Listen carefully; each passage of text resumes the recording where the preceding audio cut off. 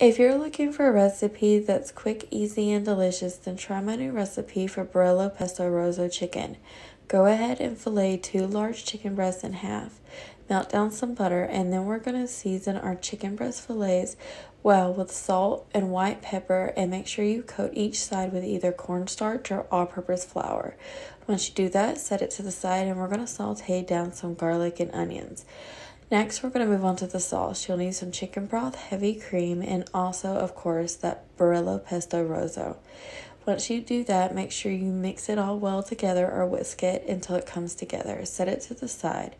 Once your onions and garlic have gotten done sauteing, add your chicken breast fillets and cook until done. Once they're done, we'll add in the sauce and we'll just cook it down into a reduction. And then top it over with some Parmesan cheese and some fresh parsley. I hope you enjoyed this recipe. Please don't forget to like, comment, share, and follow. Bye now. Love you.